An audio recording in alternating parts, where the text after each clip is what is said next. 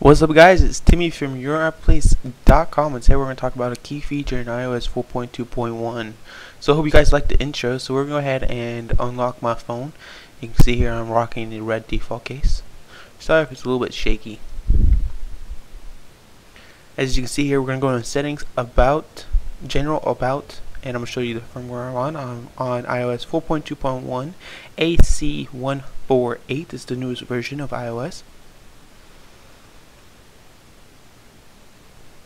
As you can see here, here's the iPhone 4. Some people don't believe me. Yes, I do have the iPhone 4. We're going to double tap the home button, and you can see here's multitasking. But if we swipe one more time, here's the hidden feature. It is a volume marker in the multitasking tab. This is actually pretty cool. I don't think no one knows about this. I haven't seen any videos about it, but you can control it by the volume marker on the side, and you can also control it while you're in your music app or any application. We're going to go ahead and launch the notes here, or the iPod. There's Facebook popping up.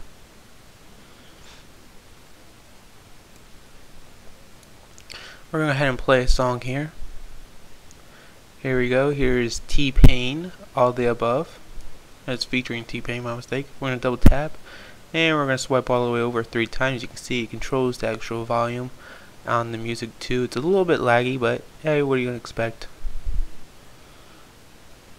We can go ahead and stop it, exit out of it, double tap it, play it again, and control the volume. Now you can't hear the volume because I have it overridden, but I hope you guys enjoyed. Go ahead and check out YourAppPlace.com, and I'll see you guys in the next video. Really quick before I go, I want to ask you guys, what did you guys get for Christmas? Leave a comment down below and tell me. Happy holidays.